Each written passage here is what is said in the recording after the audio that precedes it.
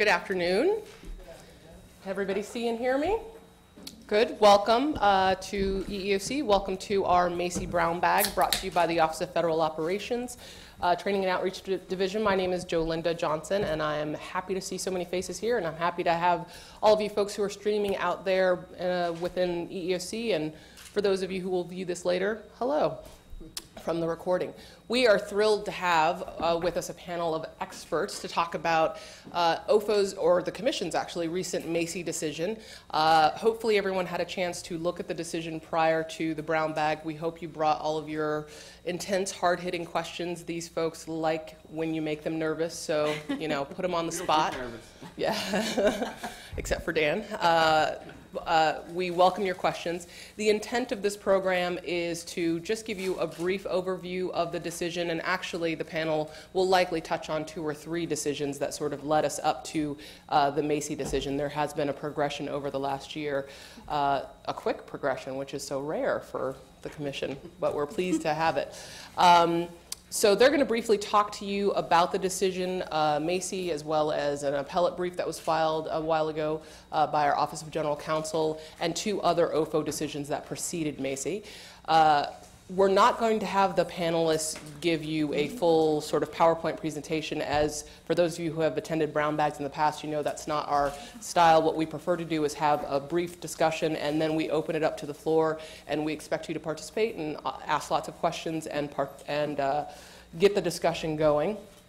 I'd like to introduce to you our panelists. First, to my immediate left, we have Commissioner Feldblum, who was integral in the issuance of this decision.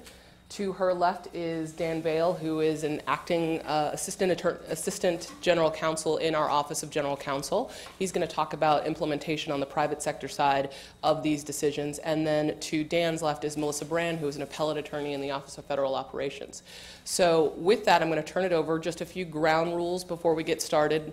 As Commissioner Feldblum already mentioned, please turn your cell phones off, or at the very least on vibrate. Number 2, is there anybody in the room who needs an interpreter? The interpreter will stick around for maybe the first 5 or 10 minutes.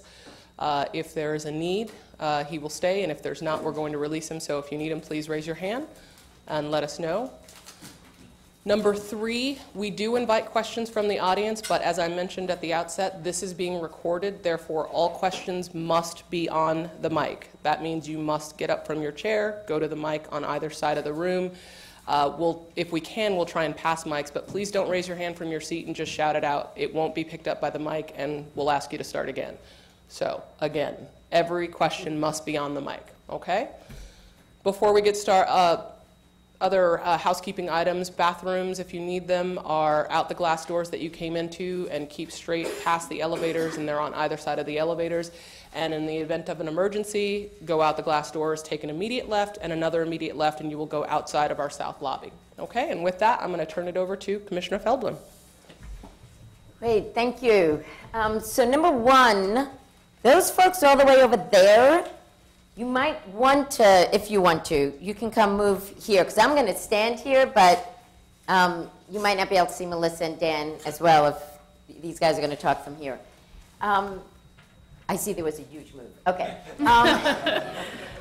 Number 2, sort of as you heard from Jolinda, a huge piece of this is to be able to have the back and forth Q&A. So we are leaving a full 45 minutes for that.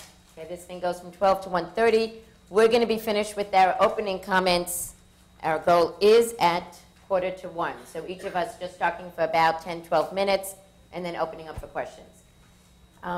Okay, so I'm going to start with a brief overview of the decision and basically what the decision means in terms of Title VII law. Now, as you know, for the federal sector, for employees in the federal sector, they're governed by a provision of Title VII that's different from the provision that governs the private sector. But in both of those sections, it says you may not be discriminated against on the basis of sex, right, because of sex. And so in the Macy decision, we start with noting the section that applies to federal employees, and then also note the one from Title VII, and then proceed along using a lot of Title VII case law. And as you can imagine, that's one of the reasons why the decision in Macy applies not only to federal employees, and Melissa Brand from Office of Federal Operations will be talking about that, but also to anyone who comes to any EEOC office across the country, right? From anyone who works for an employer with more than 15 employees, or who works for a state or local government entity. And that's why Daniel Vale, who's here from our Office of General Counsel, is going to be talking a bit about how that'll play out in terms of those offices. Okay, so the law. The law is actually stunningly simple. But it's one of those things where, because of how, I think personally, social norms have evolved so much more over the past 10 years, something that was stunningly simple as a matter of law and wasn't perceived by the courts in the 1970s was then perceived by the courts in the 1990s and early 2000s. So in one sense, this Macy decision is like ho-hum, the EEOC agency sort of catching up to what a bunch of courts had already been saying about coverage of transgender people under Title VII. On the other hand, it's a pretty landmark decision, I think, because it highlights, in a way, how simple and easy the law is. So to explain that, we're going to do a little whirlwind historical tour of sex discrimination law. Okay, so Congress passes the act in 1964. Obviously, the significant pressure for passing the Civil Rights Act of 1964 was the horrendous discrimination against black people in this country.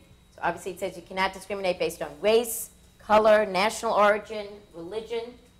Sex gets added to the bill on the House side because there was also a lot of sex discrimination going on.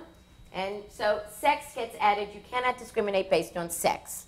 And again, because of the discrimination that was happening against women. Early on, in some cases, when a guy brought a lawsuit because he felt he was being discriminated against because of being a man, and the courts were like, huh, a men covered? Well, it says because of sex. It doesn't say we're protecting women. It says because of sex. So early on, it's like, yeah, men are covered. Well, so early on in the 70s, some gay people brought cases and said, hey, you're discriminating against me because of sex, right? Because of the sex of the person that I'm attracted to. That's why you're discriminating against me. And some transgender people brought cases and said, you're discriminating against me because of sex, because I'm now changing my sex, right? When I was changing, you're perceiving me in terms of I was born a biological man, I have now transitioned, I'm a woman. That's clearly because of sex. Now, the courts could have said right then, yeah, you're right, that's because of sex. But they didn't. They were like, are you kidding? No. They said, you're not covered, and they had two reasons. They said when Congress used the word sex, Congress meant women and men.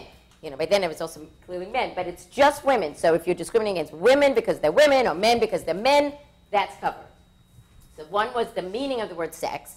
And the other thing they said is, well, that's clearly not what Congress intended. You'd now be like covering this whole new class of people that Congress didn't intend. So those were the two main reasons. So that was it. Then, you know, those cases stopped being those cases stopped being brought. And you had, for example, the effort to pass the Employment Non-Discrimination Act, which is still going on. Then in 1989, the Supreme Court in Price Waterhouse decides a case brought by a woman who was a very sort of masculine-looking woman, very aggressive, didn't wear makeup, trying to become a partner at Price Waterhouse. She doesn't become a partner, and there's stuff in the record that says, well, if she wore makeup more, or, went to charm school, or was just more feminine, maybe that would be better. And the Supreme Court says that is a violation of Title VII if you are acting based on gender stereotypes. Okay? That if a woman has to act a certain way in order to get ahead, or a man has to act in a certain way in order to get ahead, that's gender stereotyping, and that's a violation of Title VII. Now, what was interesting, and again, what I think one of the things we brought out in this case is, as the concurrence in that case noted, gender stereotyping was not an independent claim. Gender stereotyping was evidence that gender was being taken into account, that gender was mattering in some way in that employment decision. It's what we used to call in our office when in working on this, if gender's on the brain, that's not good. Unless there's specifically gender is a bona fide occupational qualification. You have to be a woman for this job, or you have to be a man for this job. So for example, one of the things that we note in the Macy decision is, we say Title VII does identify one circumstance in which an employer may take gender into account in making an employment decision, namely when gender is a BFOQ, which is very narrow. The only plausible inference to draw from this provision is that in all other circumstances, a person's gender may not be considered in making decisions that affect her. Okay? In all decisions, gender may not be taken into account. Okay, so that's what the Supreme Court said in 1989 in Price Waterhouse. So gender doesn't just mean men and women, but when you're taking gender into account. And one way to note that gender is being taken into account, if you're operating based on a gender stereotype, like a woman shouldn't be aggressive, or a man shouldn't be effeminate. Okay, so that's 1989. 1998, almost 10 years later, Supreme Court decides the case of Ankal. Ankal was a case of same-sex sexual harassment, right? A sort of effeminate guy on an oil rig, all guys on the oil rig, being harassed. The Supreme Court says, written by opinion by Justice Scalia, if this person was being harassed based on sex, right, experiencing the same type of sexual harassment that way too many women experience in the world today, that can be a violation of Title VII. And as Justice Scalia wrote, the fact that the 1964 Congress wasn't thinking about same-sex sexual harassment doesn't matter. It's the words of the statute that govern, not the intent of the initial legislature. Right? Because sometimes you can put out a word in a law, and it actually ends up covering additional things because that's what's covered under those words. And if a legislature doesn't like how it's being interpreted, the legislature can always come back and change it. Okay? But we are, as Justice Scalia wrote, we are governed by the words of the statute. That was 1998.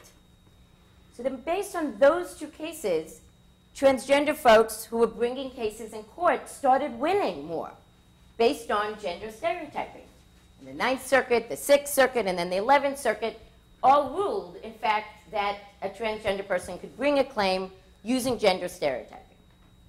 So now we get to the Macy case. In Macy versus Holder, a woman applied for a job while she was still a man. She was incredibly qualified for this particular weapons ballistic, system. Talked to the director of the lab in California. She was moving to California. Director is like, you sound pretty good, you got to go through the background checks. As she goes through the background check, sort of towards the end, she tells the contractor who's doing this hiring that she has now transitioned, and she's now Mia Macy. 2 days later, 3 days later, she gets an email from the contractor that actually the job is no longer open. She's an applicant. She goes to the DOJ counselor, and again, counselors do different amount of sort of work. They're not the ones doing the investigation, but this counselor did a fair amount, so there were, emails back and forth. That it just seems that that's what the lab wanted to do, but in fact, the lab did hire someone else on the grounds that that person was further along in the background check. Now, one key thing for you to note about the Macy decision is we, the commission, did not rule on whether discrimination occurred in this case.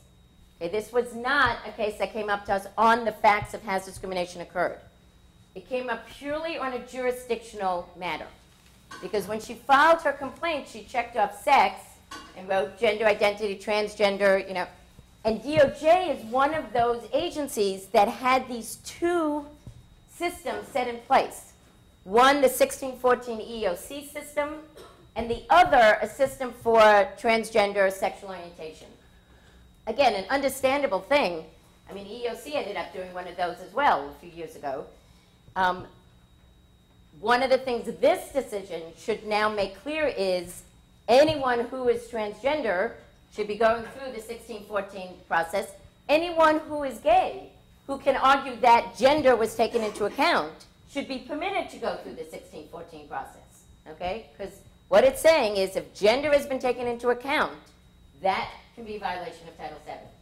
So, but in any event, DOJ separated it into these two claims and then various other machinations, but said very clearly EEOC doesn't have jurisdiction to deal with gender stereotyping transgender issues under Title VII. So that was the purely legal question that came to the Commission. That is the purely legal question that the Commission has answered. And the way that the Commission has answered, and I will end with this before I pass along. So we basically go through some of the cases. As I said, one of the main things that we did that I don't think has been done in the courts as clearly is not only explain that someone can bring this claim based on gender stereotyping, but can also just bring this claim based on the fact that gender was on the brain. You know, like we say, when she goes back and dealing with this in investigation, can either say the director of the lab withdrew this job offer because he had a gender stereotype that someone who he first talked to as a man should not become a woman, right? She could argue it that way. Or she doesn't even have to do that. She can just say, when he thought I was a guy, it was fine. And then when he found out I was a woman, it wasn't. I'm not even going to get into his brain. That's taking gender into account. That's gender on the brain. You have to prove that gender was taken into account. But this is one of the guys who was working on this said to me, we were talking, said, it's like, who's buried in Grant's tomb? Which I'd never heard that. He said, it's like that whole thing, who's buried in Grant's tomb? Who here has ever heard that, like, joke? Who's buried in Grant's tomb? Okay, some of you, okay. I'd never heard it. So I was like, I don't know, General Grant? I mean, you know. I said, yeah, but it's that obvious. Okay, so that if gender's on the brain, right? If gender is clearly being taken into account, that's a violation of Title VII. So that's the piece that I think we made more clear in terms of our legal analysis in Macy. You can get to it through gender stereotyping, or you can get to it by if gender's on the brain. So the legal sort of thing is, when an employer discriminates against someone because the person is transgender, the employer has engaged in disparate treatment, quote, related to the sex of the victim, quoting the Ninth Circuit case. This is true regardless of whether an employer discriminates against an employee because the individual has expressed his or her gender in a non-stereotypical fashion, because the employer is uncomfortable with the fact that the person has transitioned or is in the process of transitioning from one gender to another, or because the employer simply doesn't like that the person is identifying as a transgender person. In each of these circumstances, the employer is making a gender-based evaluation, thus violating the Supreme Court's admonition that, quote, an employer may not take gender into account in making an employment decision, end quote, see Price Waterhouse. Okay? So actually, the very last thing I will say before I turn it over is back on that thing of, oh my God, a new class of people that Congress didn't intend to cover, right? It's like, as we say this in the opinion, drawing on something that the district court Judge Robertson said in the Schroer case. Let's say you had an employer that said, I'm fine about hiring Christians, I'm fine about hiring Jews, but Christians who convert to Judaism, I don't want to hire those people. Okay. No one would argue that that's discrimination based on religion. Right? It's not, we're now covering a new class of people, the class of people who were Christians and are now Jews. No, we are applying the words of the statute that say you may not discriminate because of religion. You may not discriminate because of race. You may not discriminate because of sex. That's the end-all and be-all. Hence, I said, stunningly simple in a sense in terms of a matter of law, but in a way it just sometimes takes the world moving a bit for people to just sort of have their eyes open and say, oh my goodness, that's taking gender into account. That's a violation of Title VII. Okay, so now, in terms of how this will play out, I move to Melissa. I am going to talk about how the Macy decision is going to affect the federal sector, and I'm also going to talk about some of our sexual orientation cases that we've had recently. But first, this decision applies to all federal agencies. So it's important now to know that gender identity discrimination is prohibited under Title VII sex discrimination prohibition, and all agencies must process transgender claims or gender identity claims under the 1614 process. One of the things that we note in the decision is that it doesn't matter what terminology transgender individuals use when they file these claims. They could say that they believe they're being discriminated against on the basis of transgender status, gender identity, because they changed their sex, because of gender transitioning. These are all just different ways of saying that they were discriminated against on the basis of sex. It's important for agencies from here on out to provide training to their staff, particularly EEO counselors. They're the first persons that complainants interact with. So it's important that all EEO counselors have updated training. Also, investigators. Our outreach and training division has updated all of their training to reflect these new laws. So if you want to send your staff in for updates, that would be great. It's important that counselors counsel the complainants to check off the sex box. They can explain it later that it's gender identity, but it's important that they know that this is now covered under the basis of sex in Title VII. Also, you should consider training, offering your employees cultural competency training. As these cases become more frequent, it's going to become apparent how employees just don't know enough. So it would be great if you tried to head off the EEO complaints in advance and offered some sort of cultural competency training. Another important suggestion that I would make is to read OPM's guidance regarding the employment of transgender individuals in the federal sector. This guidance is fantastic. It's on OPM's website, and it discusses a lot of really important topics that affect transgender individuals. For example, it discusses things such as the general terms and concepts. It gives a really great explanation of what the transition process might be like for a transgender individual. Again, a transition process is different for every transgender person, but this gives a really good understanding, basic understanding of what your transgender employees might be going through. It discusses confidentiality and privacy. It discusses dress and appearance. It discusses names and pronouns, which is very important. It discusses the bathroom and locker use issues, which I know there's always lots of questions for those.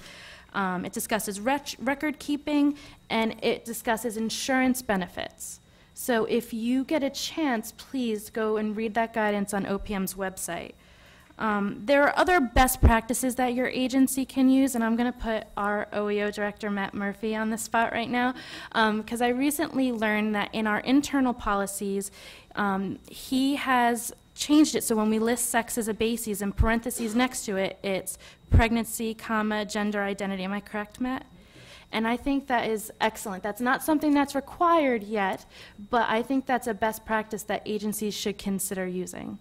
So that is how, in the foreseeable future, Macy will affect the federal sector. I'm sure that as we get more cases, there'll be more issues that come up.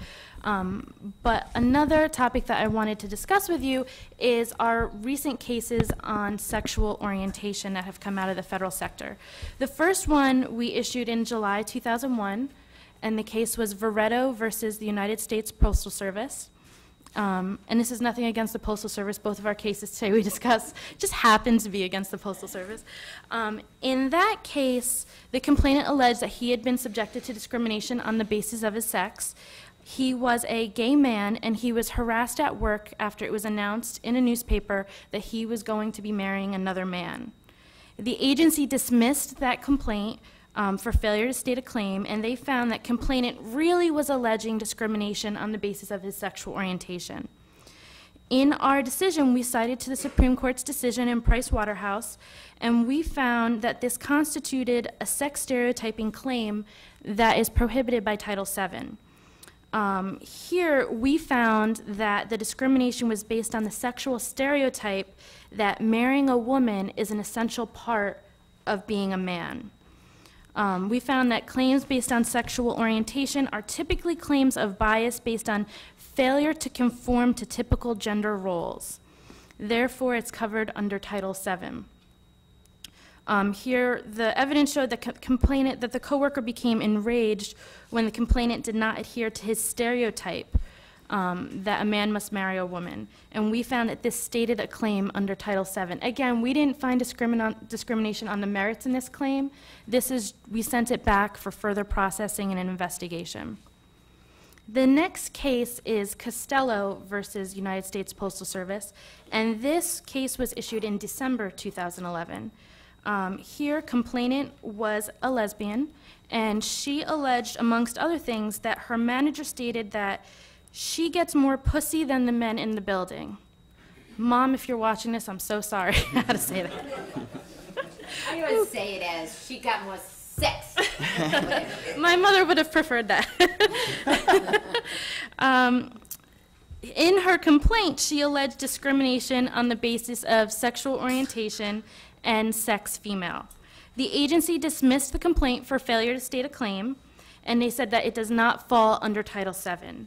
We found that this stated a valid sex stereotyping claim under Title VII, and that the harassment was based on the belief that having a relationship with men is an essential part of being a woman. Now, both of these claims, it's important to note, have been based on the sex stereotyping theory. We have not yet made the leap that we made in Macy, finding that transgender individuals aren't just bound by the sex stereotyping theory. Transgender individuals can allege any basis of sex discrimination, any theory that any other person can use when alleging sex discrimination. So that is a distinction between the sexual orientation claims and Macy. Okay. Dan, do you want to talk about how this is going to affect the private sector? Sure. First, one other note, taking off on something that Melissa said about changing agency policies to include gender identity in the sort of parenthetical after sex. We have a ringer in the audience, Sharon McGowan, who's from DOJ appellate, and I know that she's been sort of looking at which agencies have actually done that, have made that change explicit. It's just one more indication for the public, I guess, or anyone looking at the policy about how obvious the law is in this regard. And I don't know, Sharon, if off the top of your head, you know how many agencies have actually done that now? Okay, so 12 and 15. So it's not just the EEOC, Matt? Sorry, I just want to note, Sharon was also very instrumental in our policy. You need a microphone. He said that Sharon was very instrumental in the EEOC's policy. Sharon also was the lead counsel, I think, heavily involved in representing Diane Schroer, a landmark case in the District of Columbia. Anyway, I am kind of a novelty here because I'm not, at least presently, a federal sector person. How many people in the audience are here representing some agency in the federal sector? Is it pretty much everyone? Okay. Well, who's not representing someone in the federal sector? Okay, One person. a few. Okay, well, I work in the EEOC's Office of General Counsel, and we deal with the private sector. We have very little to do with what happens in the federal sector. I work in the appellate services. Oh, was it too loud? Okay. It was echoing. I work in the Appellate Services Division of the Office of General Counsel, but what the Office of General Counsel does is represent the EEOC in the federal courts. So we actually end up bringing claims under Title VII against private employers. Employers that have 15 or more employees. And one of the main things we do is we bring our own claims. We bring claims where the commission is the plaintiff, but we also file amicus curiae briefs or friend of the court briefs it's almost always in federal court, but we could also theoretically do it in state court as well. And the purposes of filing those amicus briefs include basically just trying to guide the court in the right direction in figuring out what the law is. My group, the Appellate Services Division, that's a big chunk of what we do. And we have an elaborate system for looking at all of the district court cases that are coming out, being decided across the country in federal district courts, and then looking at whether there's a pressing or novel or critical legal issue that will be going up to the courts of appeals, and lucky for us, the federal rules of appellate procedure allow the EEOC, just as a matter of right, to file these amicus briefs in the federal courts of appeals. So we don't even need to get permission from the court to do that. However, we would need permission from the court to file an amicus brief at the district or trial court level. And I'm mentioning all this background because we did, back in October of last year, attempt to file an amicus brief. And whenever we file an amicus brief, the position that the Office of General Counsel wants to take in the brief has to be approved by the full commission, including Commissioner Feldblum. We got permission, the Office of General Counsel got permission from the commission back last October to file an amicus brief in the U.S. District Court for the Western District of Texas in a transgender case. It was involving a male-to-female cashier who worked at this car dealership, and as soon as she announced that she was intending to transition, she was fired. So we wanted to go in and file an amicus brief taking the position that under the reasoning in the Schroer case, which Commissioner Feldblum alluded to, that if you're changing your sex from male to female, it's just sort of like changing your religion, right, from being Christian to being Jewish, that therefore almost per se, being discrimination based on one's transition is discrimination based on sex under Title VII. And we also wanted to argue in that amicus brief that using the gender stereotyping theory as well, that if you're being discriminated against as a transgender person because you fail to conform to gender stereotypes, then that's obviously a violation of Title VII. So this was before Macy, so this was using basically what doctrines and what theories the courts had already recognized as to how transgender folks could bring these claims. However, we tried to push the envelope just a little bit in this amicus brief that we attempted to file. And there was a footnote in the brief. The defendant filed a motion for summary judgment just basically saying, well, transgender individuals just aren't covered for being transgender under Title VII. And the defendant cited some early courts of appeals decisions that Commissioner Feldblum alluded to that had held as much.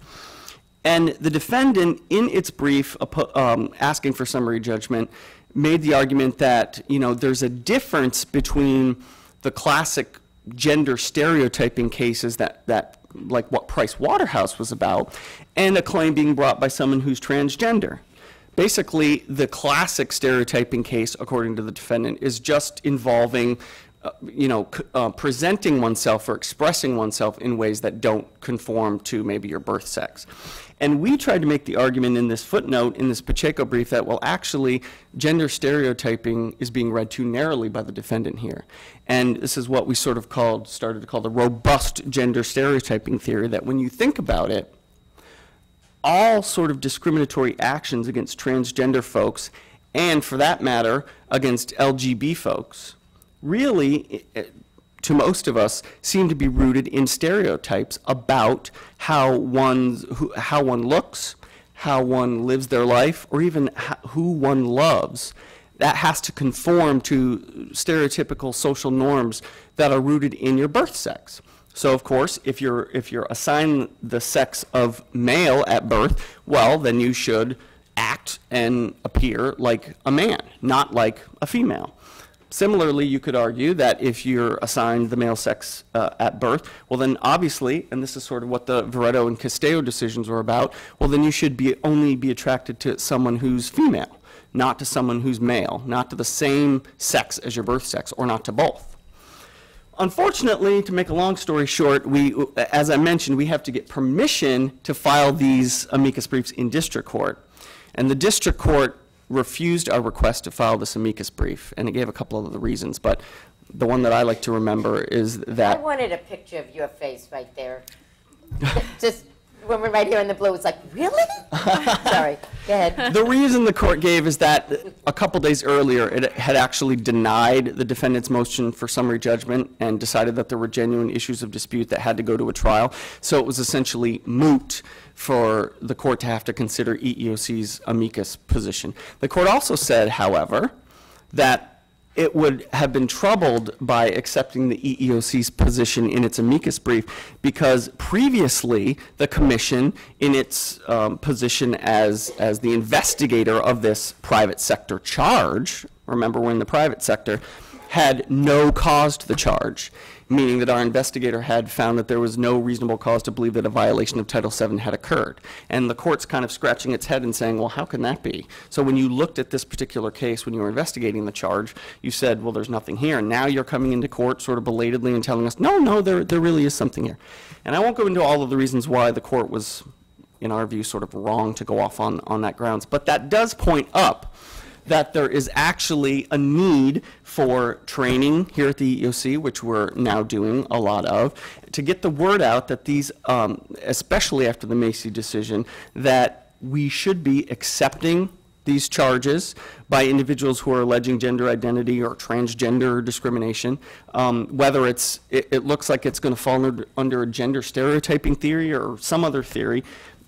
Macy has now made clear that the law is pretty obvious, at least with respect to trans folks, that they are covered, so we should not be no-causing these kinds of charges when they come on our doors. Now, so a couple other thoughts. The landscape is obviously getting better, especially for transgender folks. In the courts of appeals, and that's, again, where I primarily deal, there are, I think, now 4 or 5 courts of appeals that have explicitly recognized that transgender individuals can bring valid claims under Title VII. Although none have put it quite exactly how the Commission has now put it in Macy. The landscape, the current landscape, I think, for LGBT folks is a lot more inhospitable. I think it's fair to say that. I'm not aware, and anyone in the audience or up here on the panel can correct me if I'm wrong, I'm not aware of any federal court that has said that someone is covered under Title VII simply because of their sexual orientation. If they're discriminated against based on their sexual orientation per se, that they're covered under Title VII. Of course, a lot of courts have recognized that you could bring a gender stereotyping claim, and the fact that just the mere fact that you happen to be gay or lesbian or bisexual doesn't mean that you're somehow kicked out of protection under Title VII. No matter what your sexual orientation, you can bring a cognizable Title VII claim. So if it's grounded in gender stereotyping, then obviously after Price Waterhouse, that claim should be cognizable under Title VII. That said, the General Counsel has now set up a work group, an LGBT work group, and the purpose of this work group is to advise the General Counsel on how to make sure that LGBT individuals aren't being sort of unnecessarily carved out, and that the protections are really being given full force and effect under the statutes that we enforce. And we're really, this work group, I'm a part of this work group, we're really trying to look at the law in all of the districts and all of the circuits around the country and find out where there may be areas where we can bring some of these cases, and maybe applying the Macy theory, maybe not. There's other theories out there as well that could be brought, maybe a sex plus theory or an associational theory, and we can talk about those in more detail if anyone has questions about them. So I'm going to just note that yesterday this LGBT work group was recognized by the chair during an awards ceremony for their fantastic work that they've been doing. So I just wanted to note that because I think that this work group has been doing great work. Go ahead.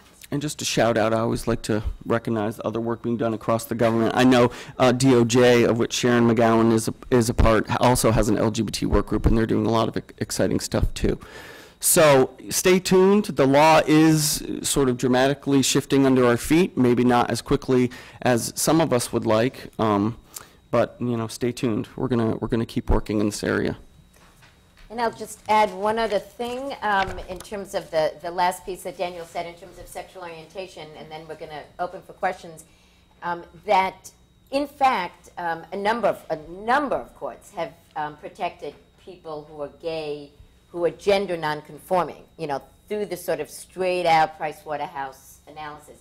There have been some courts, a district court that I just had read to me yesterday, and I will be looking at it today, where the court actually said the gender stereotyping analysis applies even if the person is not stereotypically effeminate for a guy or butch for a woman. Okay, so again, it's not that the gender stereotyping applies only to the presentation piece of it. And that is the point. I mean, in terms of Veretto, I mean, again, we just had it jurisdictionally. That was not a case that came up to the full commission. It was one that the Office of Federal Operations issued based on our, as the commission, delegating authority. But we have no idea whether this guy who put the marriage notice in the newspaper that he was getting married was effeminate or not. that wasn't the stereotype. The stereotype was you shouldn't be marrying a man, you should be marrying a woman. So that's the sort of robust gender stereotyping theory that Daniel was talking about. As I noted, there's a way legally to not even have to deal with the whole gender stereotyping and just to say, well, clearly gender was being taken into account if you cared about the fact that, you know, the person whom you were marrying was of a particular gender. Okay, it's sort of like if I always said I have my partner, and you thought my partner was a white guy, and then you found out he was a black guy, and then you discriminated against me, obviously race was being taken into account, you know, without having to do any stereotyping analysis. So. I don't know if this was is this the case? This is Centola versus Potter, which is the District of Massachusetts, and the quote is, sexual orientation harassment is often, if not always, motivated by a desire to enforce gender norms. In fact, stereotypes about homosexuality are directly related to our stereotypes about the proper roles of men and women. So that's, again, sort of like Veretto and the Castello right, notion. And actually it's worth giving that site because, so this is Centola, C-E-N-T-O-L-A versus Potter, 183 F Sup 2nd 403, District Court, Massachusetts, 2002. And in that opinion is another sentence that says, and you don't have to be an effeminate man to take, to have that protection against not being held to certain gender norms. Okay, Whit, read the site again. It's 183 F Sup 2nd 403. You want to say From the the name of District case? of Mass. It's Centola versus Potter. Sounds like another Postal Service case. Okay, Jolinda, are you moderating our questions? Yes, ma'am. So if you have a question, please step up. I'm going to leave them here so that we can form lines on either side.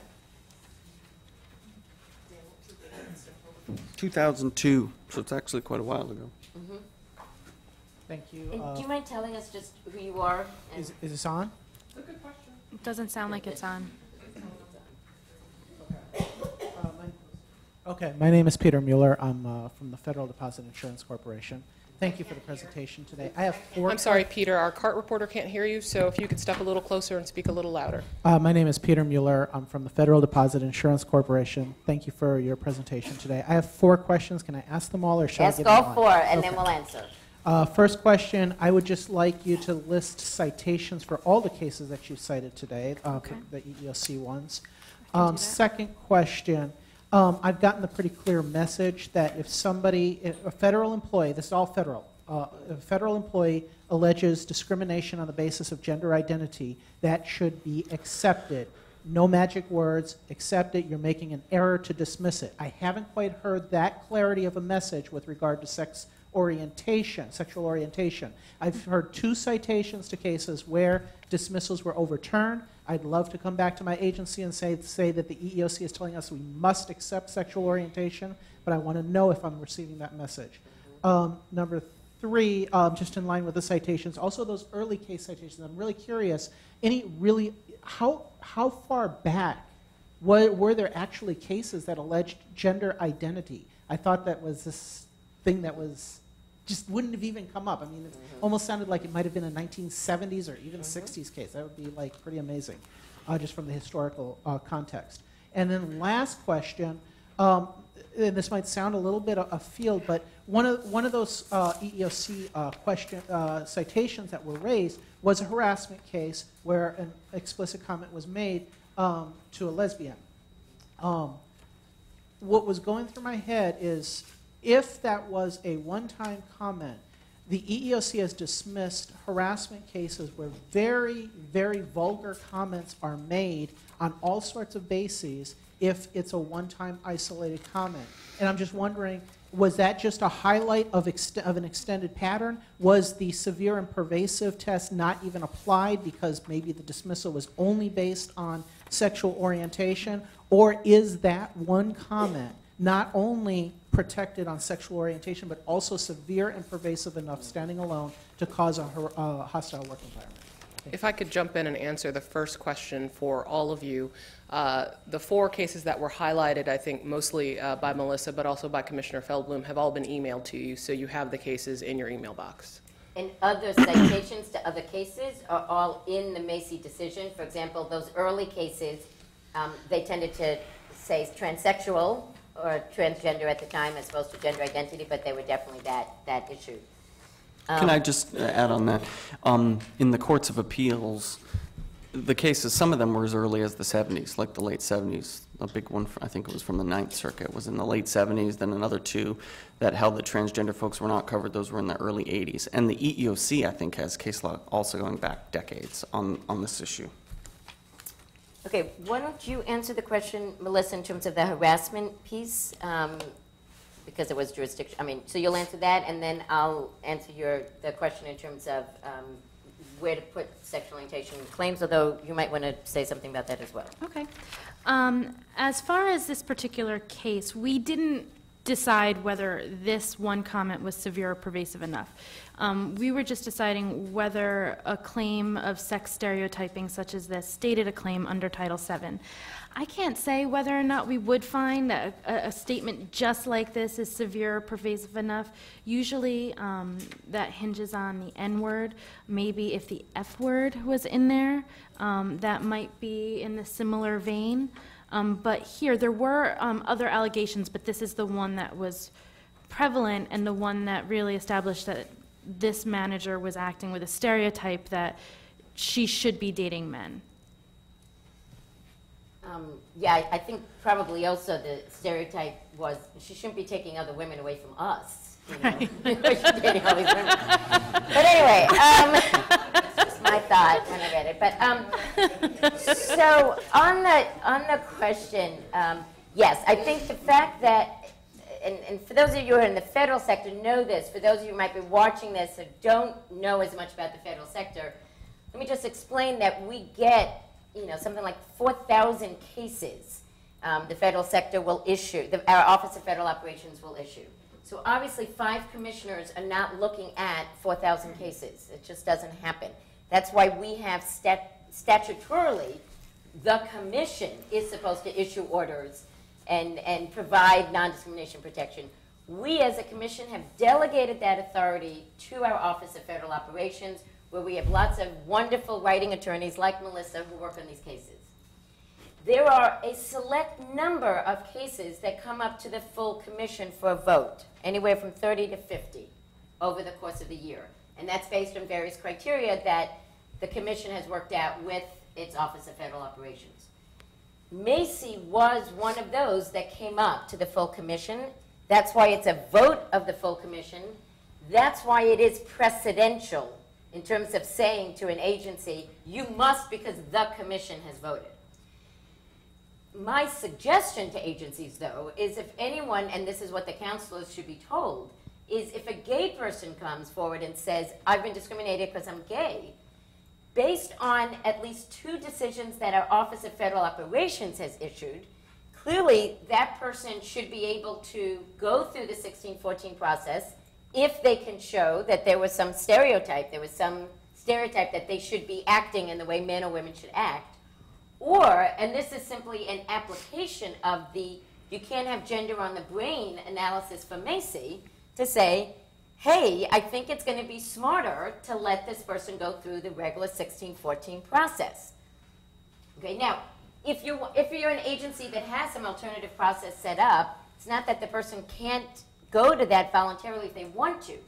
But, to me, a better, just simple application of the law would be to allow that person to go through the 1614 process, because based on what the commission has ruled as a matter of law in Macy, and what it's done in at least 2 cases from the Office of Federal Operations, we would be expecting to be seeing these cases.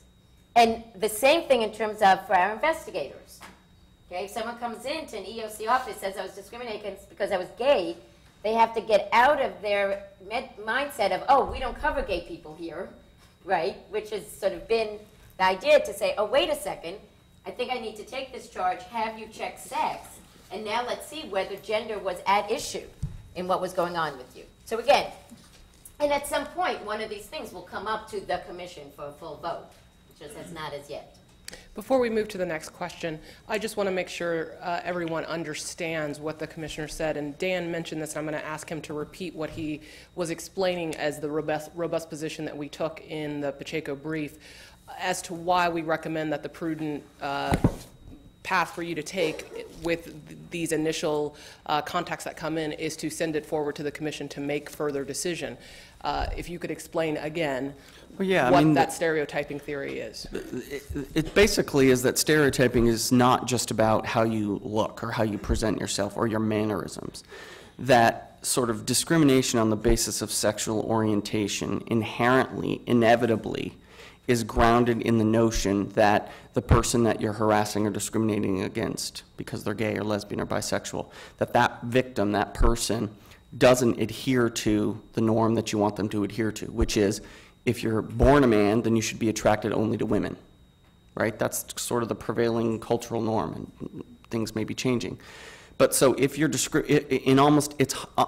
in my mind, it's impossible to imagine a case where you are discriminating against someone who is lesbian, gay, or bisexual because they're lesbian, gay, or bisexual. That does not involve a stereotype about who the person who's lesbian, gay, or bisexual should love or be attracted to.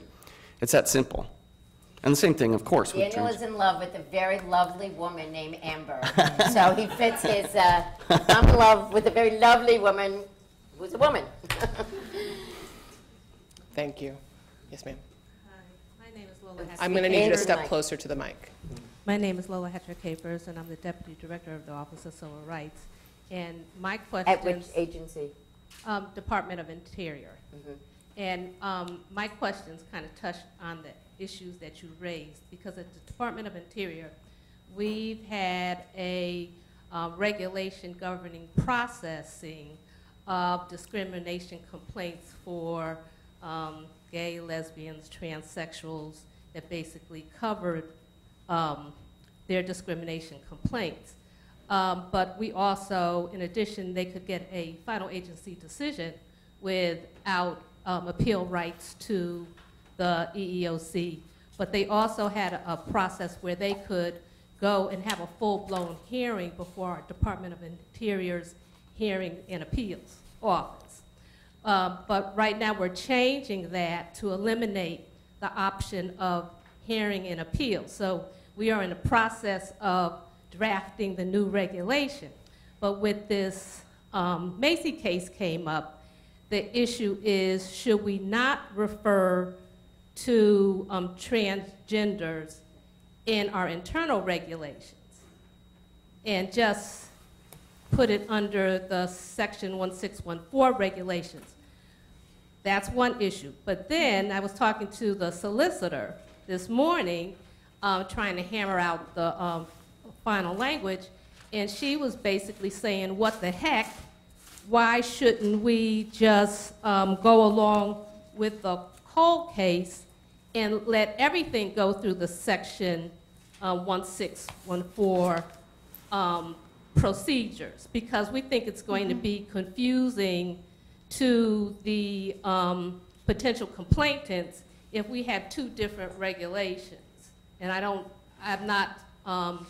think that our counselors and investigators will kind of be able to make the distinction also. So I was wondering, what do you recommend? Well, I'll tell you what I recommend, and then you can also, I think your solicitor has it right on. Mm-hmm. I mean, I think that, like I said, there was a reason why agencies were setting up those whole separate procedures, because it didn't seem as if there was robust coverage under Title VII. I think what the Macy decision is saying is there is robust protection under Title VII. Instead of confusing counselors and stuff with two different, procedures, everything should just be coming through the 1614 process. And we therefore just give appeal rights to the EEOC. And give appeal rights to the EEOC, exactly. So then you're just treating that person just like anyone else bringing any other sort of sex discrimination complaint. And that the other thing becomes sort of an appendix, appendix as in it's, not necessary anymore. And everything goes through the 1614 process. That would be my recommendation. That's Melissa. And I would agree with that. I do think that streamlining the process would be good, and if you give them appeal rights and it's something that shouldn't come before the commission, we'll work that out on appeal. Oh, exactly. Okay, cool. That may be one of the cases that comes up to the full commission. Hi, I'm Jessica Hughes Closer, please. I'm an EEO manager at the U.S. Patent and Trademark Office. And I have two questions, and this relates to first the amicus brief in Pacheco, this idea that if the EEOC originally found no cause, why are you now saying this?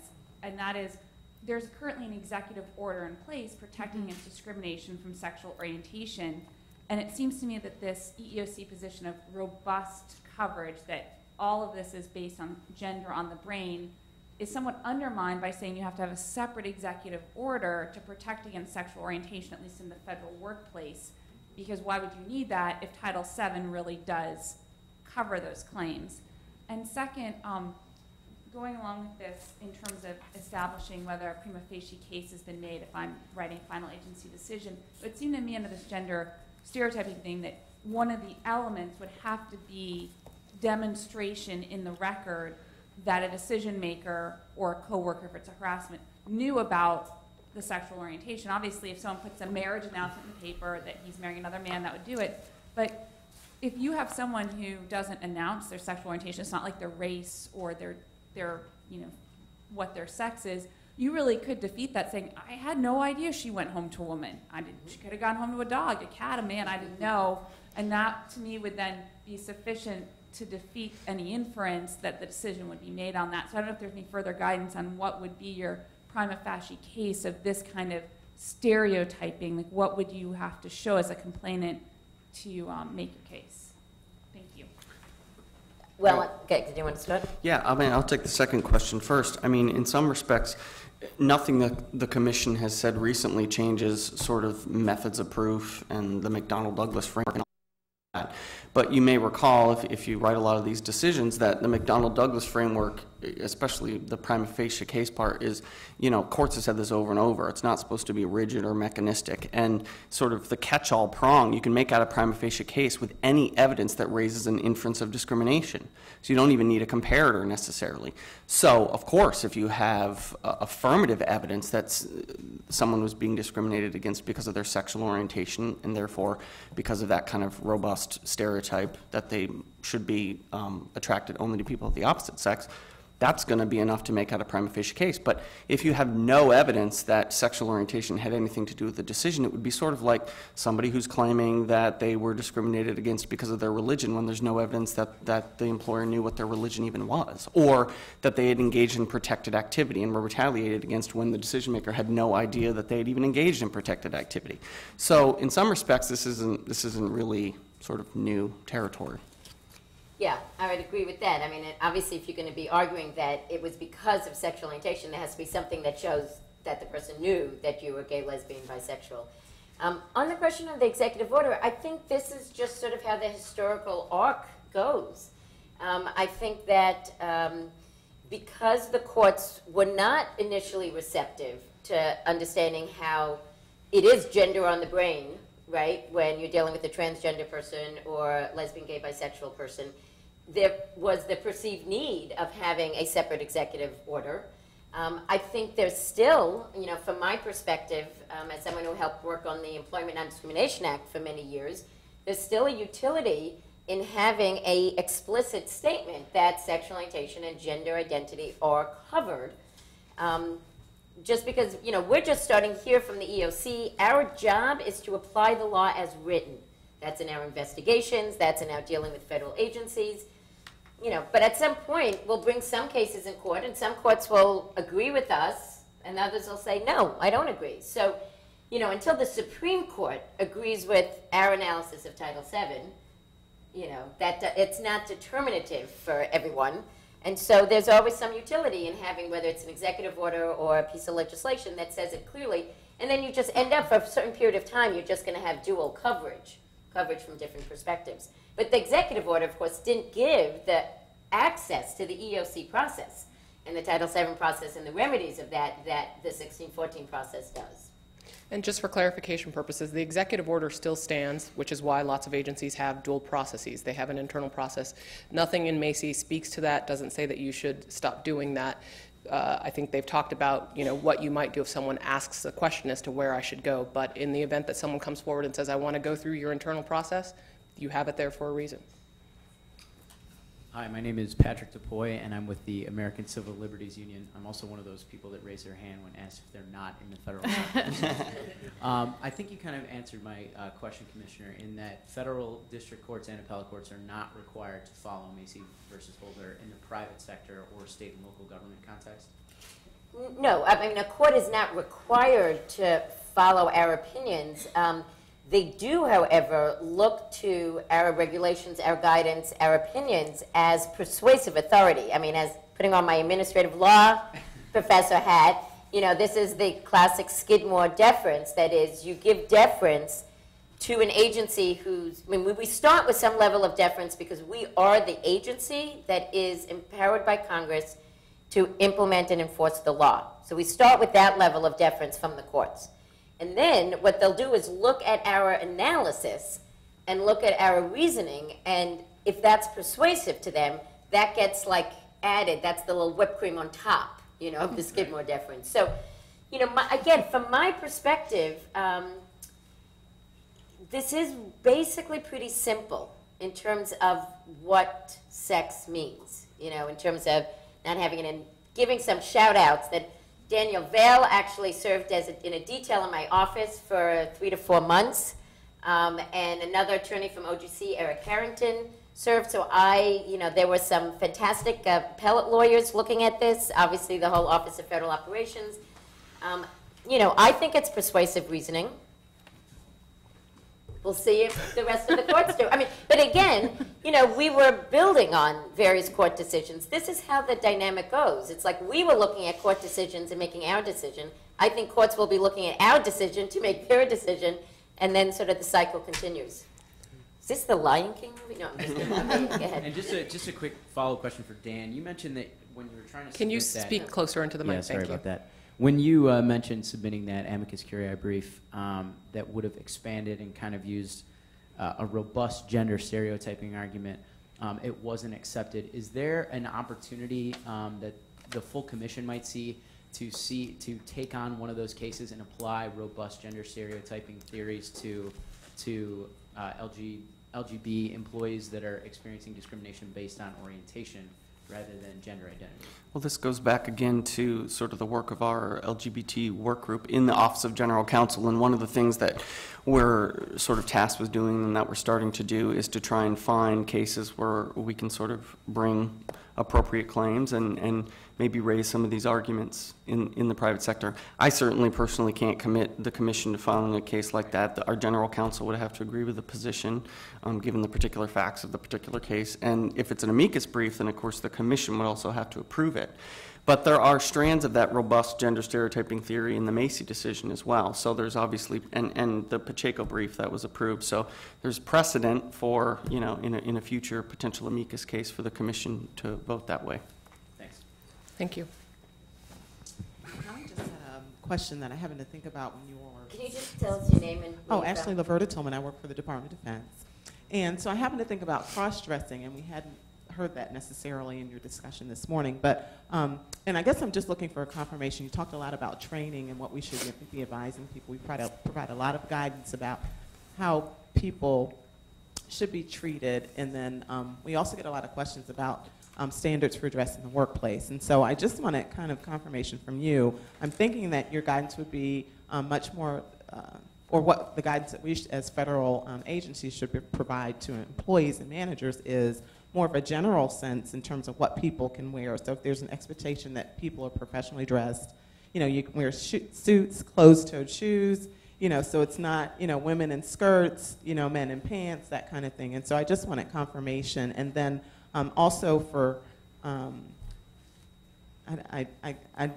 want to share, but maybe not too much, but sometimes I guess there's been guidance given about when people can wear certain things. And I think, again, that's probably going to be more of a general sense, you know, so maybe sometimes agencies are giving guidance, well, you know, when you're in this environment, this is how you need to dress, where really it's probably going to be more across the board. So I just wanted to see if you all had some discussions about those types of issues.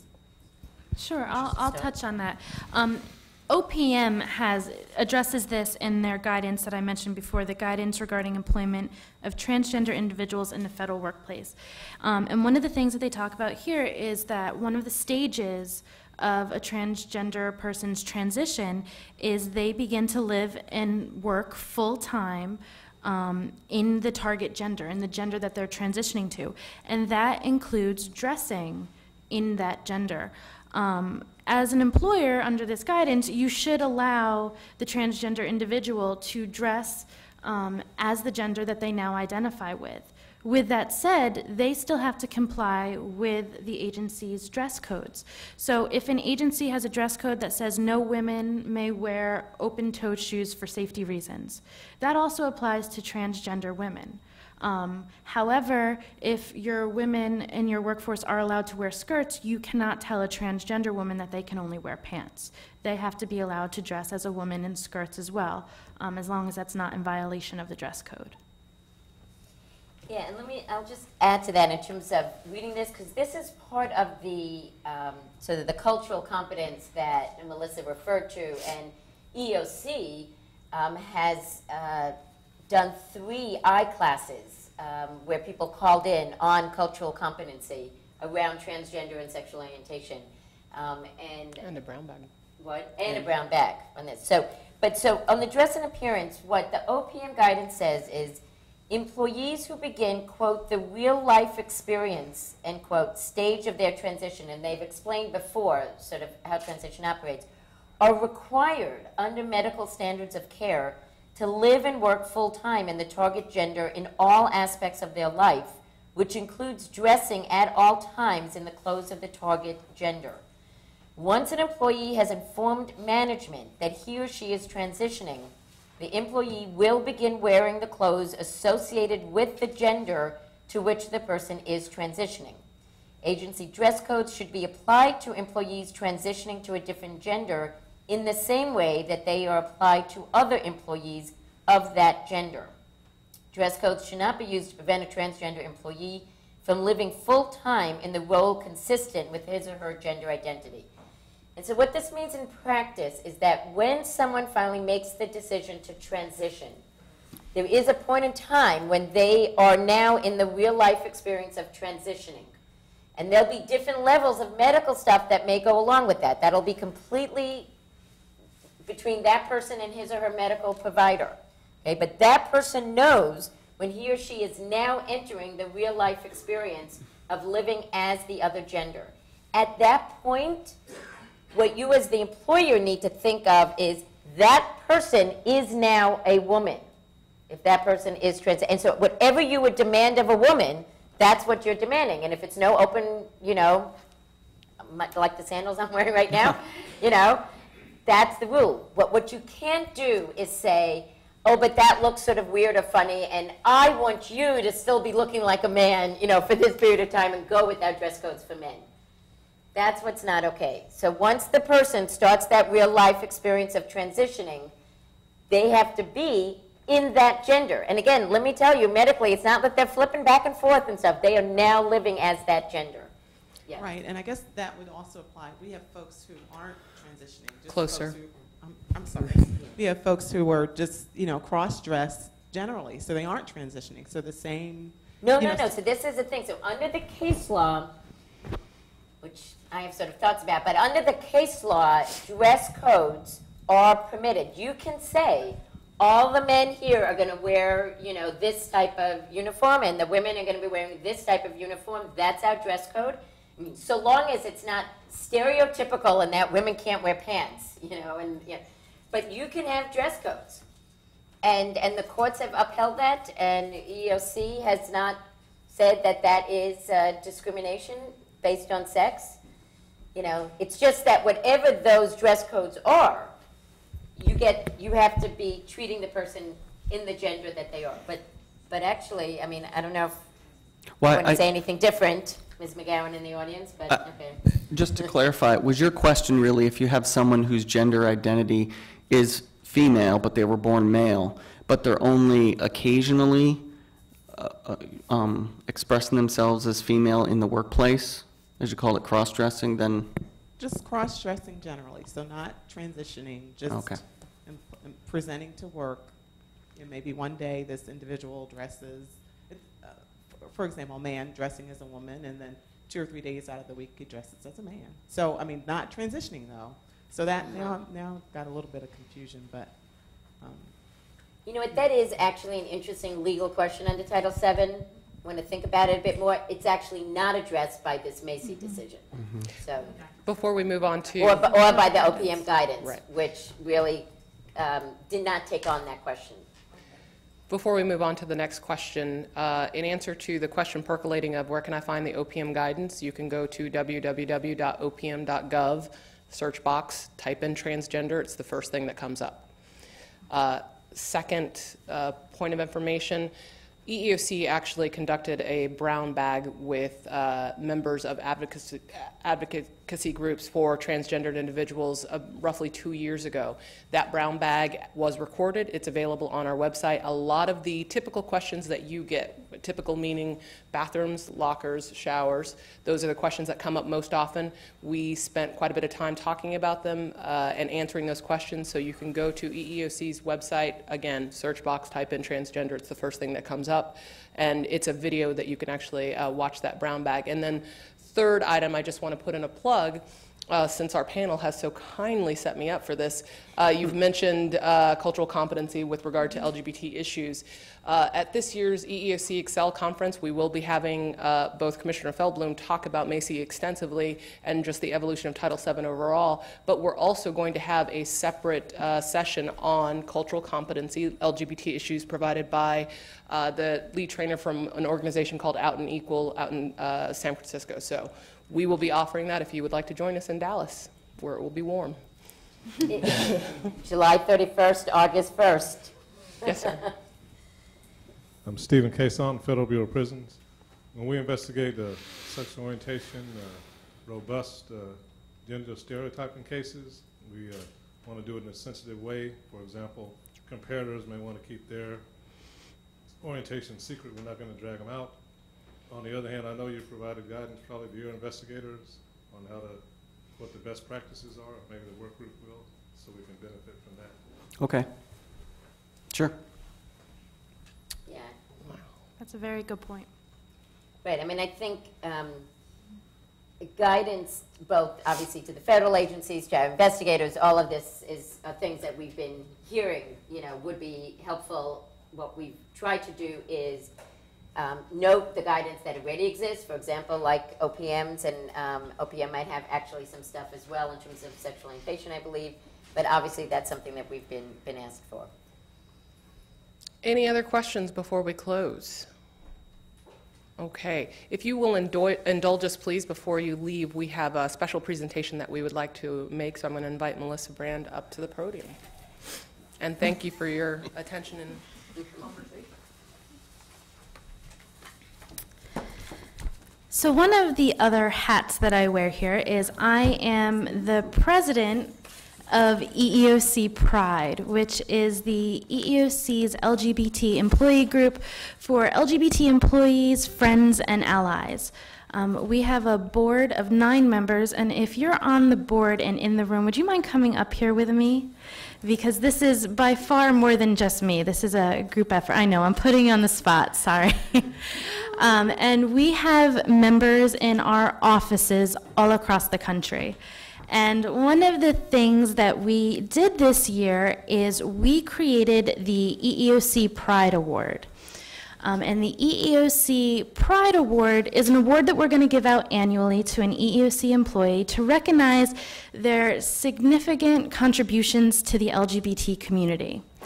And it was a very easy decision of who should receive our very first EEOC Pride Award. This year, we've decided that the very first award should go to Commissioner Feldblum.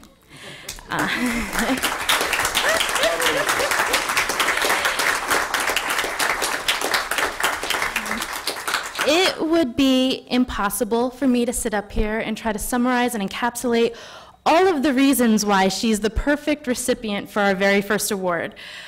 She's not only our very first openly gay commissioner, but she's also one of the lead drafters of ENDA, the Employment Non-Discrimination Act, which has been winding its way through Congress, which would give federal protection to LGBT individuals in the workplace.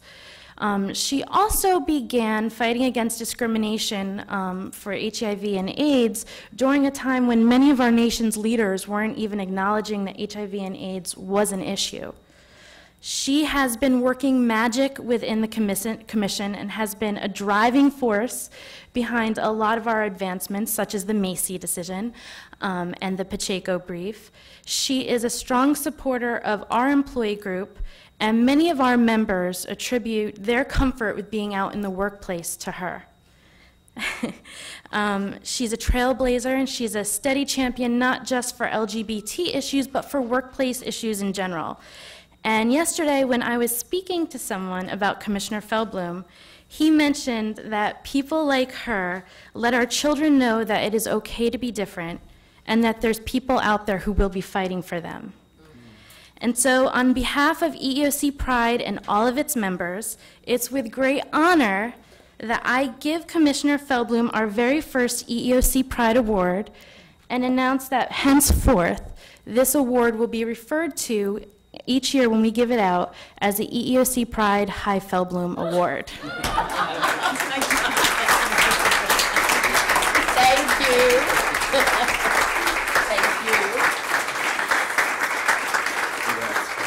Thank you. You know, they did tell me they were going to do this, and then I just went out of my head. But let me tell you, I think, you know, there are groups, and you come from agencies, I mean, Interior, Transportation, Justice, I mean, they've been having robust LGBT employee groups for years. And EEOC, I did learn that there was like one that sort of started a bunch of years ago and then petered out. And so this one really just started a year and a half ago. And I think for the agency that is responsible for enforcing civil rights across the country, it's fantastic to have this type of employee group. But even more importantly, the last thing that Melissa said, you know, I often say, I just said it 2 days ago at a speech, equality doesn't just mean treating people the same, right? Because sometimes treating people the same is exactly what you want to do. And especially when prejudice is rampant, and you can imagine in the 60s and people are trying to implement the law, you could say to managers, treat everyone the same, because that way whatever prejudice they might have against a black person, a Hispanic person, you know, that'll be the way to cure that. So sometimes equality is about treating people the same. But really, equality is about treating people as equals, with equal dignity and respect. And sometimes that doesn't mean treating them the same, because we're not all the same to begin with. You know, if you have a neutral rule that says no one can eat at their desks, we're going to treat everyone the same, someone with diabetes who needs to eat won't be able to have that job. Right? If you have a rule that says no headgear at all, we don't want anyone with different competing baseball hats. Okay, well, if you're a Sikh and you wear a turban, or an Orthodox Jew and you wear a yarmulke, you're not being treated the same because you can't do that job if you can't wear that headgear. We're not all the same to begin with. And I will tell you, we have come so far in terms of LGBT rights, in terms of people realizing that the love is the same between people. But the rest of the world isn't set up yet to actually accommodate that. And what we're doing now, all of us in our bits and ways, is just moving forward our country to a place where equality really is that we are treating people with equal dignity and respect.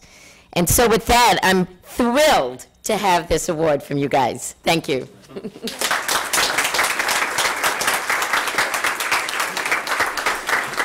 All right, well, thank you very much. That concludes our program. Please join me in giving a round of applause to our panelists for what I think was an inspiring brown bag.